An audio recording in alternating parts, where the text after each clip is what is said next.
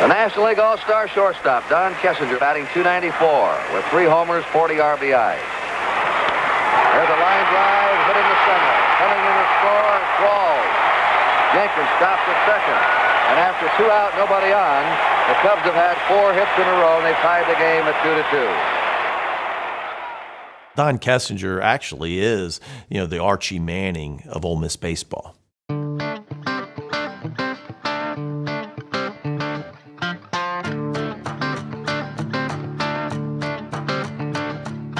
Well, when you grow up in Arkansas, you automatically grow up to be a Razorback fan. Arkansas and Ole Miss basketball was pretty much the same, but baseball, they were miles apart at that time. When I visited Ole Miss, it was just a great place. Everybody was friendly. It just seemed at home to me, and Ole Miss at that time under Coach Tom Swayze had, I thought, the best baseball program in the South. Kessinger made the trek from Forest City, Arkansas to Oxford in 1960, joining the Rebels as a 2-sport athlete. Along the way, he would earn All-American honors in both basketball and baseball.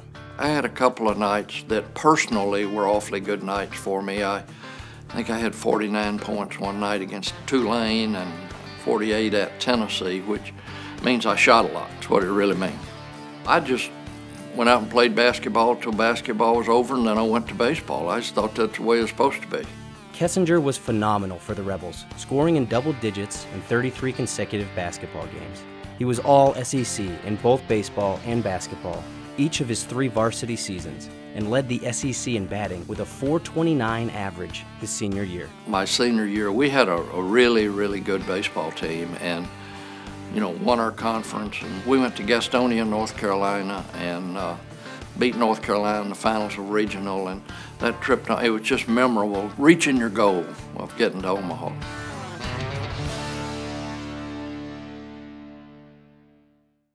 It was the year before the baseball draft started.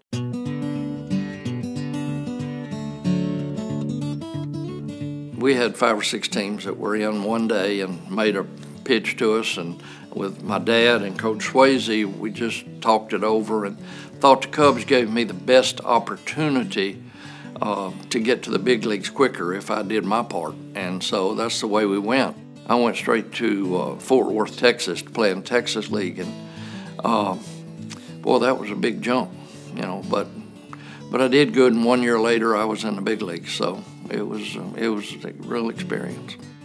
Every year you're either trying to take somebody's position or they're trying to take yours. When I first went up, I made a lot of errors. I tried to make some great plays, probably shouldn't have tried to throw it, and I did and made it, but I made a lot of errors the first year, didn't hit real good, so I was really trying to get good enough to settle in and stay there forever. And I worked a lot. I'd go out early before the team would come out for batting practice or whatever, and had a coach go out and just hit ball after ball after ball to me and throw ball after ball to first base. And I finally felt like I could throw it to first base with my eyes closed. Ground ball. And it is flagged down by Kessinger, and he's going to throw to the plate, and he has got to it. What a play. What a play by Kessinger. Beautiful.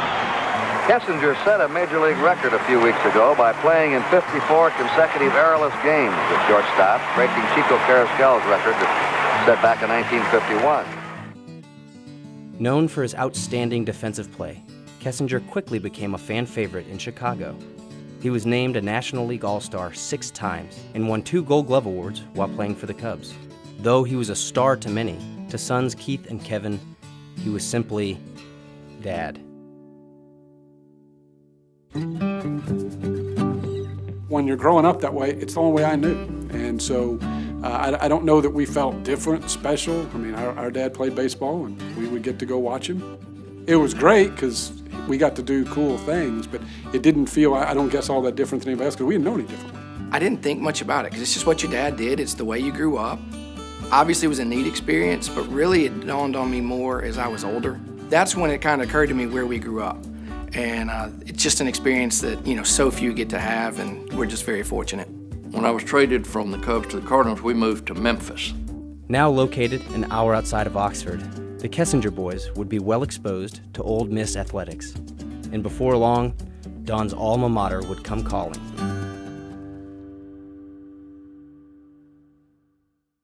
When Ole Miss offered Keith, the way I remember it, the opportunity to come, basically his answer was, if you're offering, I'm taking it.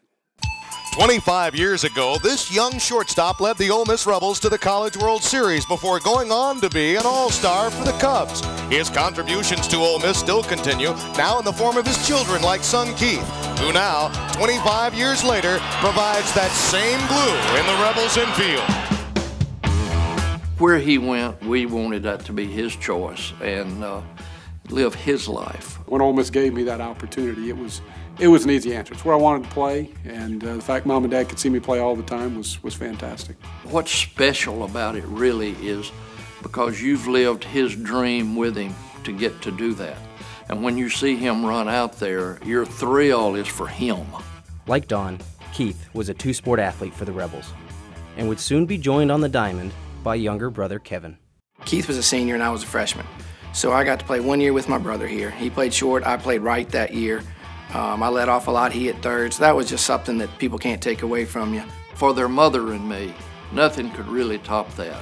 Keith was an established shortstop and all SEC type player, and then Kevin came along and was able to make the starting lineup after a game or two, and it was to us just an unbelievable experience, and what topped that off was knowing how badly they wanted to do that.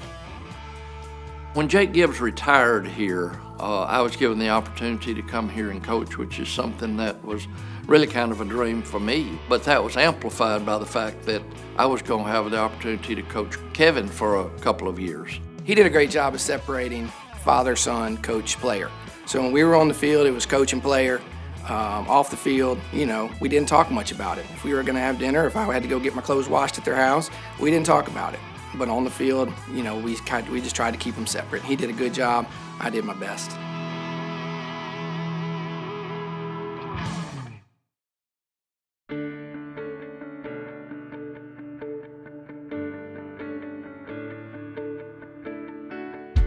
I've been to Swayze every year since I was 4 years old probably.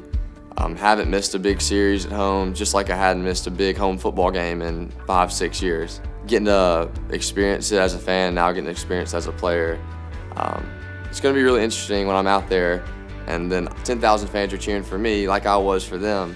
When he played in the Under Armour All-American game in Wrigley Field, I told him before he left, I said, if you're going up and playing my dirt, I'm going to be there to watch you. Playing the same position I did, in the same ballpark I did, and wore the same number I did that day. When he ran out to shortstop and that game started and all the years we grew there, I get choked up thinking about it now. As much as I want to, write my own chapter and do my own thing, it's really cool though when you see like a fan or somebody and they say, yeah, I watched your dad here, I watched your grandfather here, and knowing that, they also now get to watch you. It's just something that, not everybody gets to experience. Until I guess we saw him out on the field the other day at the scrimmage, and you're like, wow, that's where, the same uniform that my dad, my brother, now me, now my son wears, that's something that very few people can experience. We are so blessed that, he will be the fourth Kessinger to put on that Ole Miss uniform and run out there. And it's been a thrill with each one of them, and it's going to be a thrill again.